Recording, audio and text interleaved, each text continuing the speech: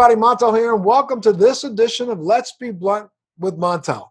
And my guest today is an entrepreneur who had a successful career in real estate development until the recession hit home in 2011. And he and his wife decided it was time for a new plan. And he turned his attention to the burgeoning cannabis industry. And in 2012, he formed a financial technology company providing software solutions to businesses with the cannabis industry. David Dinnenberg is a CEO and founder of Kind Financial. Thanks so much for being with us today, David. Hi, Montel. How are you? It's a pleasure to be with you today. Oh, my goodness. Good, sir. Really good to have you today. And I should make sure I make a little bit of a disclosure saying that I'm an advisory board member to Kind Financial. And I've known David since really right before 2016. It's been a while, my friend.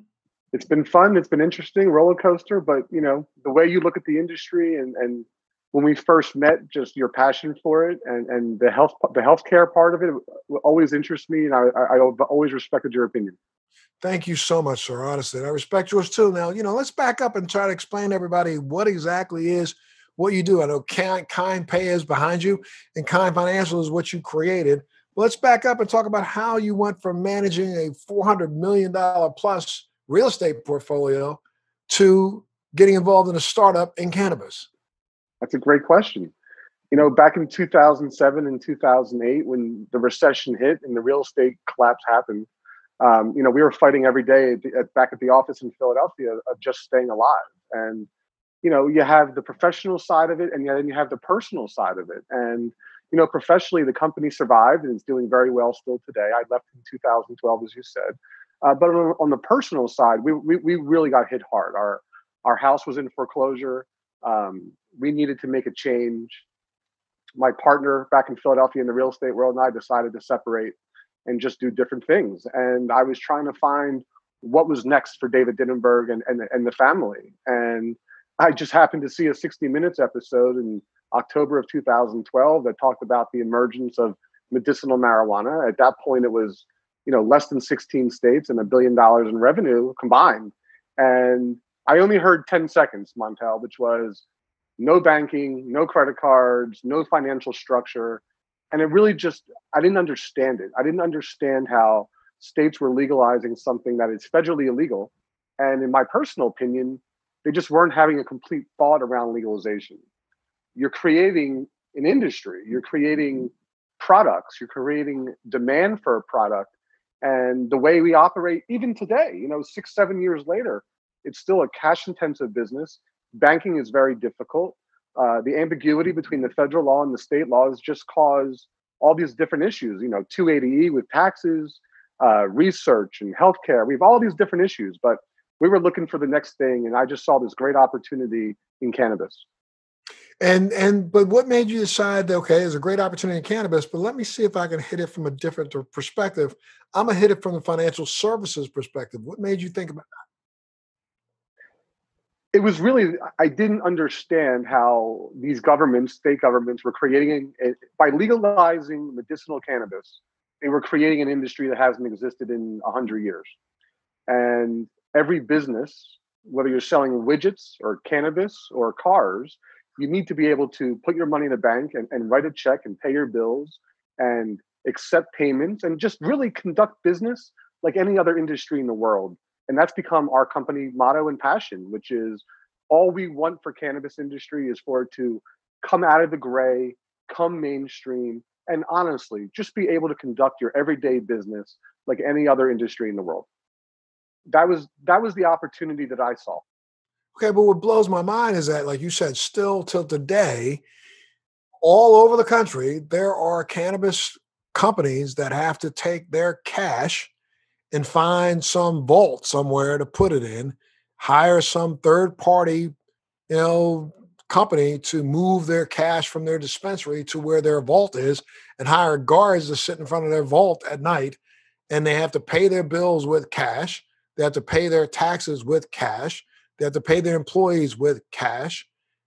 It just doesn't make any sense whatsoever that we still have a government that tries to enjoy the benefits of the tax dollars out of this, but won't make it even easier for them to collect it.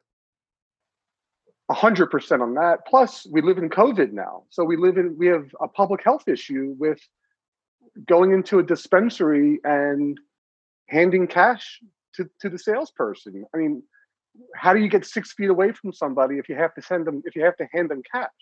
Delivery in cannabis industry since March is up 400%. Curbside pickup never existed before COVID. Today, we need to find a way, and we're going to talk about it shortly, I'm sure, but we've worked literally since the inception of kind to solve this problem. And we're really excited to start talking about the solution we have now. Well, I'd love to talk to you a little bit more about that solution and be a part of helping you roll that part out across the country. I think you pick any one state and you could literally, you know, the rules and regulations for things like um, not full banks, but Credit unions? credit unions. Could you not establish some form of a cannabis credit union in each state? So I've had hundreds of these conversations over the years. And, as you said earlier, I'm an ex-real estate developer, right? I'm not a banker. I've never claimed to be a banker, but I've done so much research and talked to so many smart people who specialize in banking and money movement and all these different things. Let's start at the top of this. Banking cannabis is a risk tolerance. FinCEN, division of the Treasury Department in 2014, set out a memo to financial institutions saying, if you guys want to take that leap of faith and bank cannabis, here's how you should be doing it. Now, law has never changed. All the financial institutions have, still to this day, by the way, is guidance. And I think I saw a number a couple of weeks ago that it actually has decreased recently. The banks touching the space, and that number is below 700 banks now. So, and most of those banks, to your point, Montel, are smaller banks. Here's the reality, in my personal opinion, in cannabis banking. You're not going to get the big guys to come into the space until the federal law actually changes. Because fundamentally, in order to adhere to the FinCEN guidelines, the bank and the cannabis licensee, the cannabis business, they need to have a more intimate relationship than the guy down the street selling paper clips, right? Not only do they have to understand the licensee's business, on the retail side, on the dispensary side, they also have to make sure that their customer, the dispensary, their customer, meaning you or me who's coming in to buy our medicine or to buy our recreational cannabis, we have to be adhering to that state law as well, right? So if it's medicinal, making sure you have your recommendation and you're not buying more than you're allowed to buy. If it's recreational, making sure you're over 21. Because what happens is, if the dispensary's customer is not a true cannabis customer, then that dispensary is violating state law, and that puts the banking relationship in jeopardy. And these are the little nuances that most people don't understand. But back to what you said earlier, could a credit union just start and cater to cannabis? There hasn't been a new federal chartered bank issued in the last 15 years. And any charter, any new bank starting out, when they get underwritten and looked at by their regulators, whether it's a federal regulator or a state regulator, no one business, no one financial institution can be too far into one industry. They want to see the offset of risk. So starting a bank, yes, I think we've seen a few banks try to do it and try to start, but I've spent so much time trying to understand and kind as a company trying to understand, because we do many different things in technology. We do a seed to sale package, which we know where all the plants are, we know where all the inventory, the transactions, the tax that's due. When you have that linear line of data, what can we do with that, right? So we've shown that to banks and say, listen, we can help mitigate your risk. We can help offset that perceived additional risk in the cannabis industry. And it's just impossible or very difficult to find that bank willing to put their toes into the water and roll their sleeves up and do what's right. But that is why cannabis banking to me is a localized relationship. Bank of America, they do all of their anti-money laundering, Chase, Wells, all the big guys. They do it automated, right? Everything's automated. And when these large banks have anti-money laundering issues, you read about it in the newspaper saying, the fine's $1 billion, because the fines are so large because they don't know they have a problem until it's too late.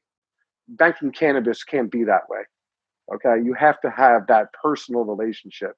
So yes, automation is important for the banks, but having that relationship on an individual basis with their banking customers is also very important.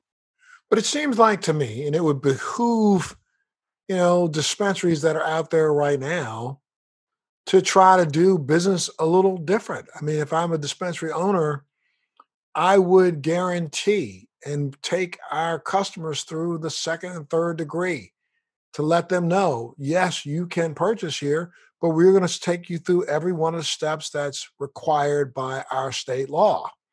If I'm adhering to state law, then I don't understand why I can't take my money down to, you know, I don't know, vault, David and Montel vault, and put our money in there where we've got 10 Navy SEALs who are paid to stand outside 24 hours a day and guard that money that's in that vault. And when they want access to it, they come in, they sign for it, we give it to them, they take it out, we help them take it home, when we come back. I don't understand why that can't be done, especially if everybody in the chain is adhering to the law. Right. I mean, the short answer is you can do that. But the second federal law changes, you're out of business. So I don't think many entrepreneurs are going to want to take that financial risk of starting a company, starting a business, and providing services that will be wiped out most likely when federal law changes and banking comes into full force. Whether that's 6 months, 1 year, or 20 years, we don't know that answer. But trying to answer your question, I see that as a risk tolerance move. I think, and what our company has spent our time doing is trying to find experienced banks that have dealt in cannabis, whether that's a couple clients or a lot of clients, and really try to work together by providing technology layered with that banking sophistication and bringing that package to market. I think that is really the right answer. The answer is A, pass the Safe Banking Act, Congress, or B, is entrepreneurs like ourselves spend the time, energy, and effort in trying to build these relationships that we can help the market stabilize. I mean, look at you. You're a sophisticated, popular, well-known individual, and you called me about 9 months ago for help with a bank account because you were having issues. And, fortunately enough, I was able to help you. But even people like yourselves who, everyone knows you're doing the right thing. Everyone knows you want to do everything as upfront and transparent as possible. But, you were having your own professional problems, sorry. Correct. Yeah, but now, I mean, so let's talk about Kind. Let's break Kind down to what Kind is. So Kind has, a system that's really built around seed to patient, right? Which is your AgriSoft. Let's talk a little bit about AgriSoft. So we originally purchased AgriSoft, which was a company in technology back in 2015. Why did we do that? The honest answer is at that time period, doing all the research we've all done and understanding data movement and compliance. It all comes down to compliance. And our thought process was if we had a product, a point of sale, that we knew the inventory, we knew the customer's customer, we knew the dispensary was selling to the right people, we understood they were collecting the correct amount of sales tax and paying their sales tax. We felt like if we had that component, we could really make inroads with banking. Is really where the original thought process came. It was all a play to take it to the next level. It was always, the company was formed and founded and launched, honestly, to get the cash out of stores, reduce public safety issues of operating a store all cash, right? To your point, security guards, cameras. I mean, the intensity of security in dispensaries is outlandish. So seed to sales our foundation, yes. And then what we've done is we had a banking company called Link to Banking, where we use ex-federal regulators and ex-bankers in creating a way to package data that banks could use to offset risk, to entice them to bank into the cannabis space. But if you fast forward, we're sitting here in 2020, we launched in 2014. So 6 years of Kind being around, we have finally gotten to a place where we officially partnered with a US-based bank who's been banking cannabis for 5 years. They have several hundred MRBs, which are marijuana related businesses. So they're very comfortable with the necessary SAR reporting, compliance, transparency, working with their customer, working with their customer's customer. And I'm incredibly excited to tell you right now that KindPay will be in the market in late August. And this is something that we've been working on for 6 years. And as much as it's a technology, it's also the fact that we've partnered with a bank and we're bringing banking solutions to the industry now, which includes any merchant, any dispensary that participates in the KindPay payment system is going to be receiving a true, real FDIC transparent bank account that they will be able to finally operate normally. And these are the things that will take cannabis, in my personal opinion, take this industry to the next level. So not only are we going to be taking cash out of the ecosystem, not only are we going to be providing true banking through our bank partner, but KindPay, you'll be able to download KindPay at the Apple App Store or the Google Play Store, and you open it up. It works just like your Starbucks, like you're buying coffee, Montel. You open up the app, you register as a customer of KindPay, you enter some information, and then here's the most beautiful part that no one can say to you with a straight face in this industry ever yet, is you'll be able to use your Visa, MasterCard, or Discover, in addition to your debit card if you choose, and add value to the KindPay ecosystem. So the industry is finally going to have a legal way to have a credit card purchase, technically, right? And get the cash out of the store. It's going to help on the public safety issue, and I believe reduce operational costs at the dispensary level, potentially increase sales at the dispensary level, because we've all been buying with cash. Maybe you spend a little bit more with credit. And in addition to that, now with COVID, we have a public safety issue. You'll be able to have your contactless payments, your social distancing payments. You'll be able to order your cannabis or your medical cannabis from your local dispensary online, and then go for your curbside checkout and pickup all at one time. It's really the right time for KindPay. It's taken us 6 years to get here, but I do believe the market is ready for this, and the environment of which we're going to be introducing this brand new product, it's the right time for a lot of reasons. Now, can you do this, introduce this across state lines? Yes, we're not restricted by state lines. This is going to be a national rollout of KindPay. We're also talking to government agencies, because to your point earlier, collecting taxes is usually a cash business for government too. So we're going to try to, work with local and state governments and try to provide easier ways for not in-person payments and not cash payments anymore. These are all fundamental issues that it's amazing that you and I are sitting here talking about how exciting this potentially could be in the marketplace, when this is done every day in every other industry in the world. And it's all about, in our opinion, in Kind's opinion, is normalizing this industry. No, so when a person signs on for the app, they will have to preload money into the app so that they have access to it later? How does that work? Yeah, once you download the app, you'll be able to add value to the KindPay ecosystem, whether you're sitting on your couch or whether you're actually physically standing in a dispensary. Yes. And you'll be able to add that value, like I said, through Visa, MasterCard, Discover, or your traditional debit card. And it's a closed loop system. The consumer, so when you download KindPay and you add your credit card and you add $100 to that account, I want you to know that $100 is being held in an FDIC insured bank account as well. So from a compliance standpoint, from a transparency standpoint, the money's never leaving the ecosystem. This is why the bank is comfortable with the risk, because we know who the dispensary owner is, we know who our client is, and we know excuse me, we know who the consumer is, right? Because we have their information when they log in and join KindPay, that we know everything about the transaction.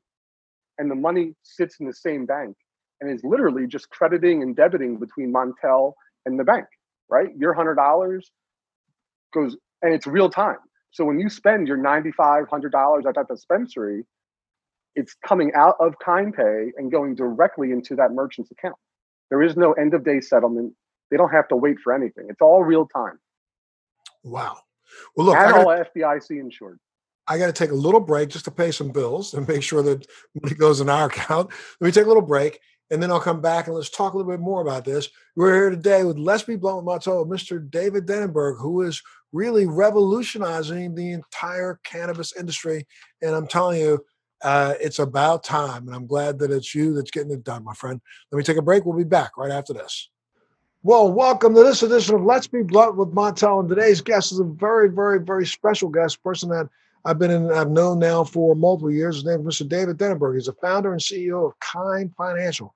It's an organization that's been established to see if it can take care of some of the pitfalls, I would say, that have been involved in the cannabis industry now for many years, helping them to solve some of the financial issues and really bring this entire industry into this century. David, thank you so much for being here, sir.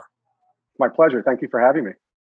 Absolutely. So now you'll be announcing soon that Kind Pay will be available across the country, right? Yes, sir. We're very excited for this. Absolutely. And then what has been the industry's reaction to you? The retailers that we've spoken to, and quite frankly, some of the local governments that we've spoken to have been incredibly receptive to it.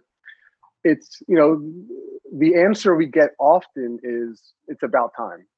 And it's such a humbling comment to hear, whether that customer ends up going with us for whatever reasons or not. Yeah. I don't understand. I'm sorry, I didn't mean to cut you off, but I don't understand why a customer would not go with you.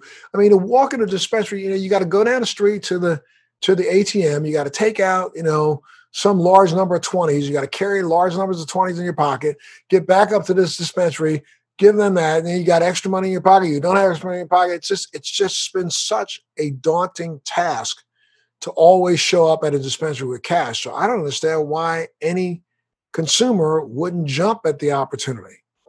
I think everyone's going to embrace it. I'm trying to be humble in my conversation with you and not be overly excited or overly confident. This industry has seen, unfortunately, because of the barriers that we have because of the federal law versus the state law, we've seen a lot of gimmicks in this industry before. We've seen people taking credit cards, which, quite frankly, is not a straight, transparent transaction and shouldn't be taking place. We've seen people that have had, the one window of the store you go and you buy a coupon with your credit card, and then you cash out at the other window with the coupon, right? So that's money laundering, that's fraud. But these are the kind of gimmicks that I call them that have taken place over the years in the industry because we haven't had these opportunities. So everyone says, this is a great product. I understand it makes total sense. But sometimes it takes a little bit longer to explain it to the potential retailer just because and they eventually realize it. This really is something that they've all been waiting for. Absolutely. And again, okay, if you implement this in August, and what has been the federal government's reaction to this? I can't speak for the federal government. I can speak for my partners. And the way we feel about it is it's a safe, secure, absolutely transparent transaction. We know both parties involved. Both parties have been validated. And we feel very comfortable with it. It's all about compliance. And, to try to do something like this, Montel, on our own, per se. Like if Kind went out and we built Kind Pay app and we partnered with several different banks, let's all be honest with each other. The opportunity for loosey-goosey, for non-transparency would exist. But the fact that we are partners with one bank, the fact that the bank and us built the app together, it's a banking grade app. We feel incredibly comfortable and the bank feels incredibly comfortable that we are doing this 100% above board, transparent, and the right way. We are not trying to facilitate any money laundering.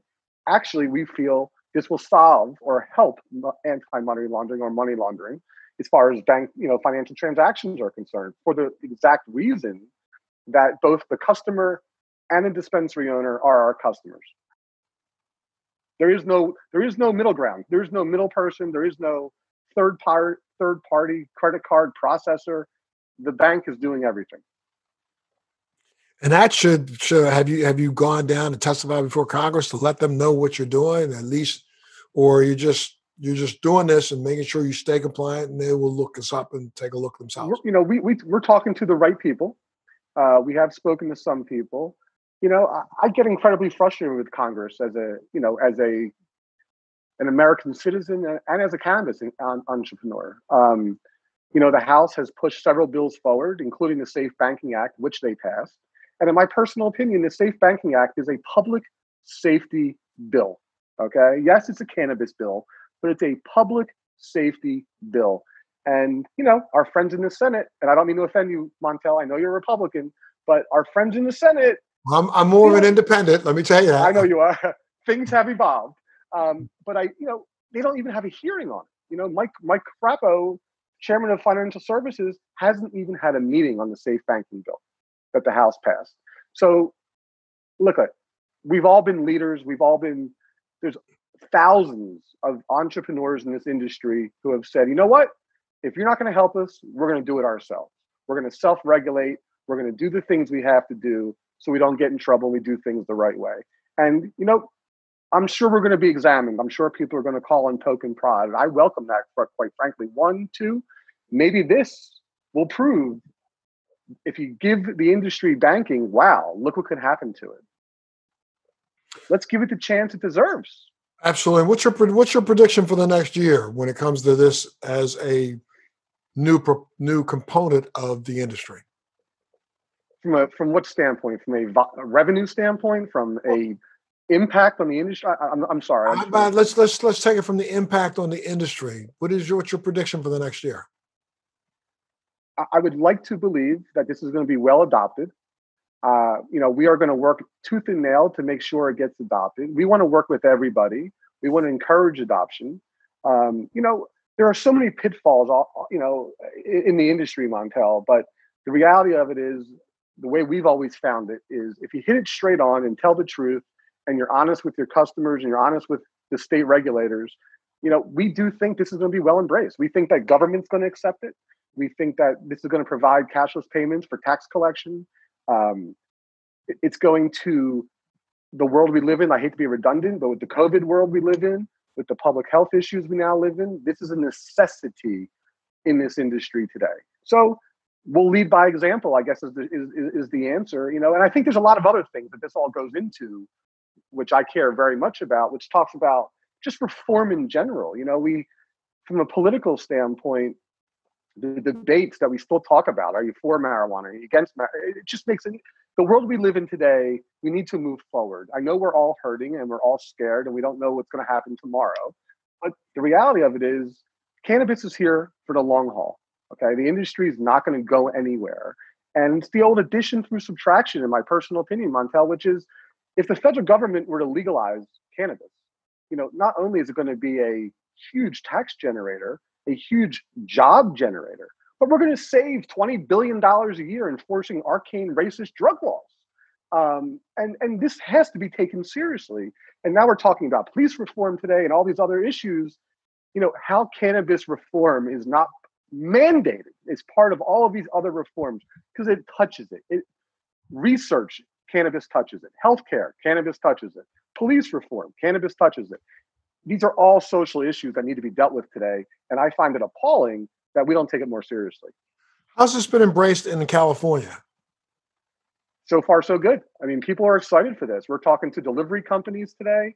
I mean, this is a home run for delivery companies, right?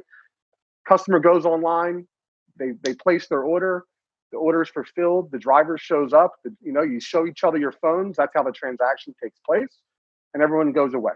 No one's touching anybody. No one has to reach in their pockets or exchange cash. Delivery companies, this is going to be fabulous for. And the part of this that we're not talking about, and that's my fault, I apologize, but it's really the whole food chain. Even the growers, right, who are selling to either in California, to your point, to the distribution model, or in other states, they're selling straight wholesale to either the manufacturers or to the dispensaries. That's a cash transaction. It doesn't have to be anymore.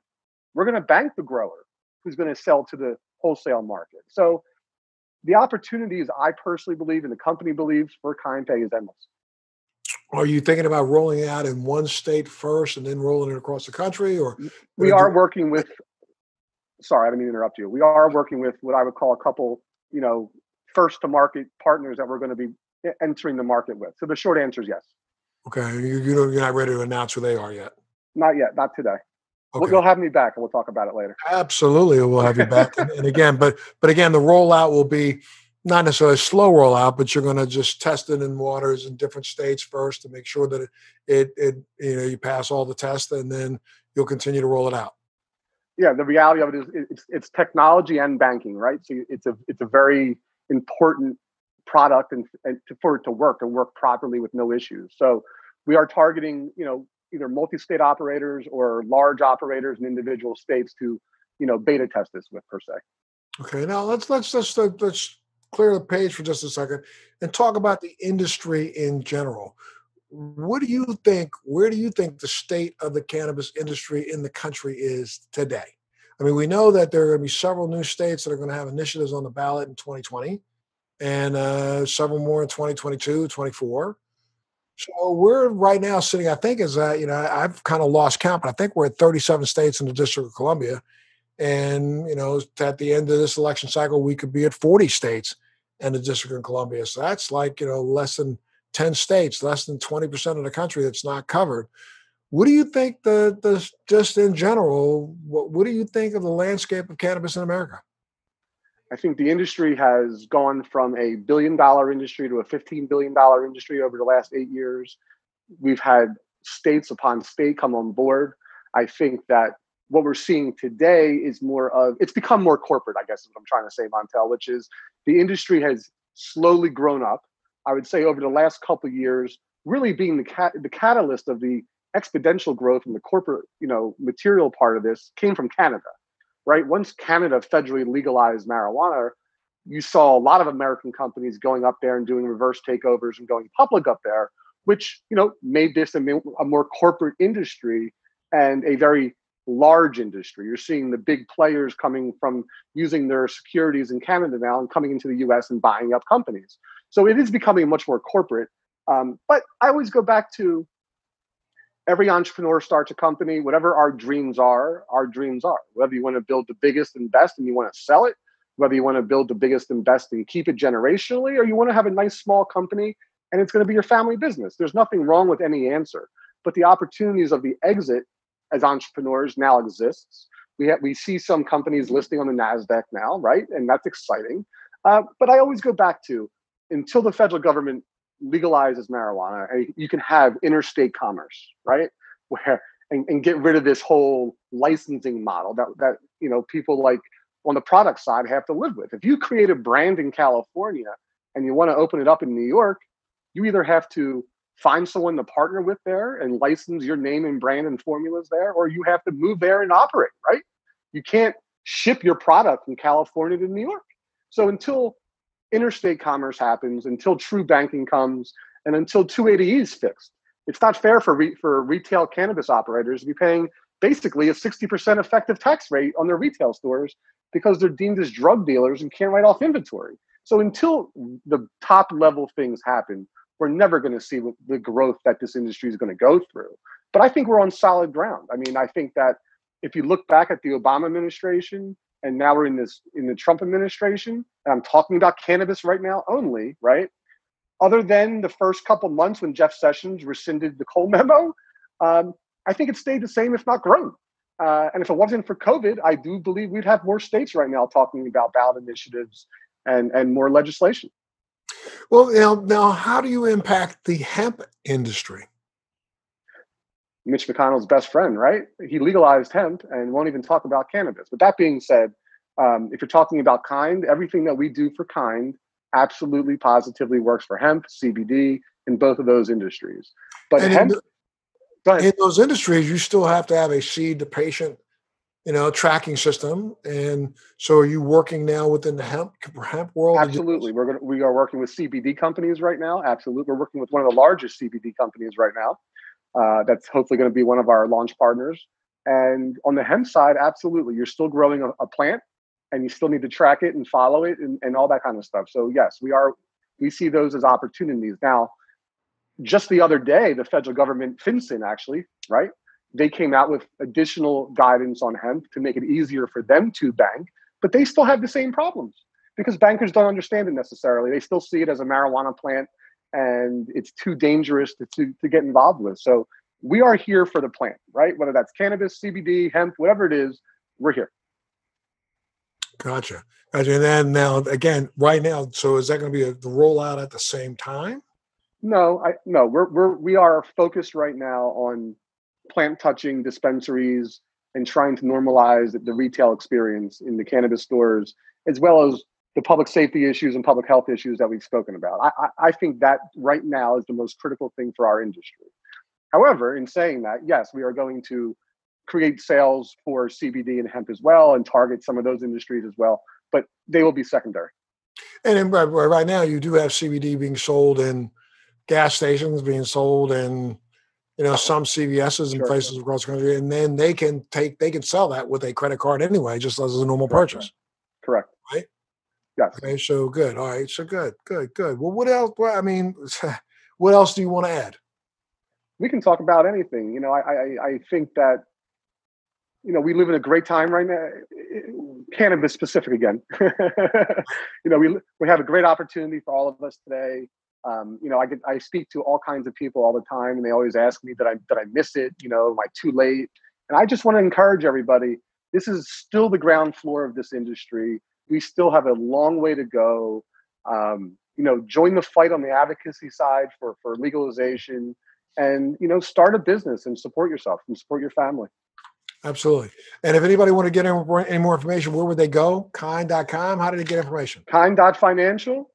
Look us up. We're on Twitter. We're on Facebook. We're on all the social medias. Make sure you come back to us when you're ready to announce with the launch. And so we can get that up here on Let's Be Blunt with Montel and give people information about where they need to go and how they need to go about getting involved and making sure they have access to Kind services themselves so they can actually utilize it. And we'll blow this up all over the country for you, okay? I look forward to that opportunity. Absolutely, my friend. Well, thank you so much for being here today with us on Let's Be Blunt with Montel. Make sure you tune in to the next edition of Let's Be Blunt.